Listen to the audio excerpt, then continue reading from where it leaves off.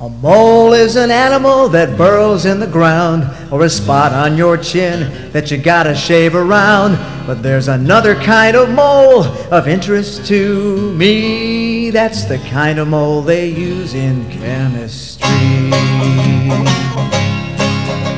A mole is a unit, or have you heard, containing 6 times 10 to the 23rd. That's a 6 with 23 zeros at the end. Much too big a number to comprehend. Now say you had a mole of pennies to distribute round the world. Give to each of the 5 billion grown-ups, boys and girls. There wouldn't be a single soul down and out of luck, 'cause everybody in the world would get $1 trillion.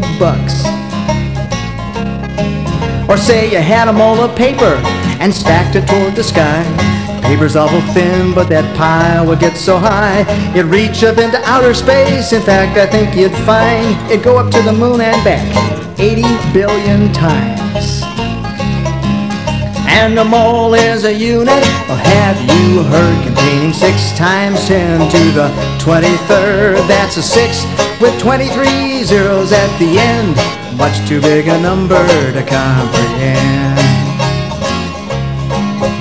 Now suppose a mole of marshmallows fell upon the planet.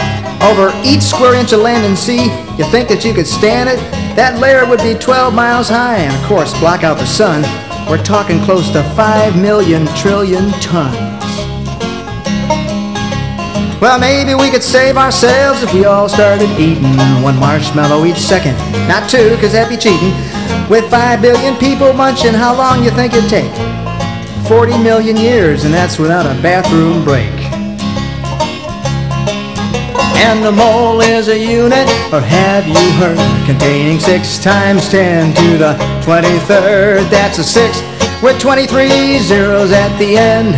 Much too big a number to comprehend. But say you had a mole of atoms, would the pile be immense? Should I say the answer now or leave you in suspense? Well, atoms are so very, very small, you understand. You could hold a mole of atoms in the palm of your hand.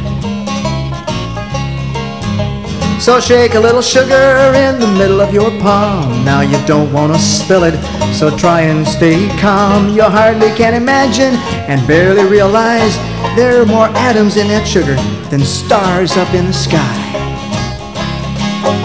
And the mole is a unit, or have you heard, containing 6 times 10 to the 23rd. That's a 6 with 23 zeros at the end. Much too big a number to comprehend.